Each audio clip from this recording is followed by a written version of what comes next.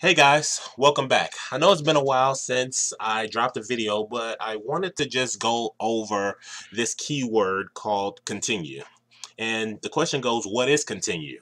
Now, this is a question that I've been asked on an interview a while back. I wouldn't say that this is a fairly common question, but it's basically a concept that I just wanted to go over. So I just decided to create, just a short little video explaining exactly what the continue keyword is all about. So, the continue keyword is basically a keyword that causes the loop to immediately jump to the next iteration of the loop. So, if we look at an example right here, what we have here is an array. Inside this array, we have an array of strings. And as you see, we have the elements A, B, C, D, E, F, G, and H. Now, what I've done here is pretty much just created a for loop. Inside of this for loop, what we're doing, we're iterating, well, with this for loop, we're pretty much iterating through every element within this array that we have here. And if we go actually inside of this loop, we have an if conditional statement. And this if conditional is going to check for an element at a particular position inside of this array.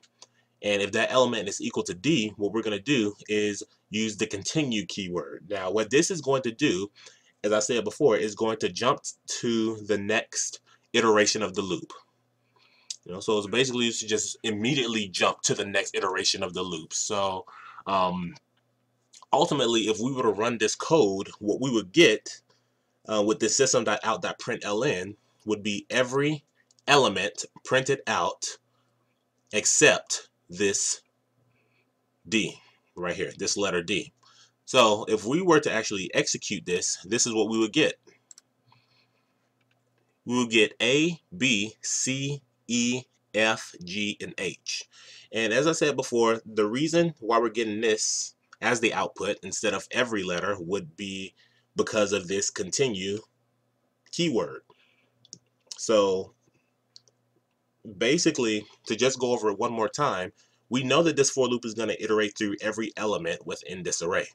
But this conditional statement is basically stating that if the array at position I, so once it's making its way through this loop, if the array list at position 3, which is D right here, so if we have array at position 3, which we know is going to be equal to D, then we're going to immediately jump to the next iteration of this loop and not even executing this part of the loop, this system.out.println. And that's pretty much what the continue keyword is all about. It's pretty straightforward. And what I wanted to do is just create a short video explaining what the continue keyword is all about, pretty much. And that's pretty much it. If you have any questions, leave them in the comments below. Don't forget to like the video if you've learned something from here. And also, don't forget to subscribe. And see you in the next one.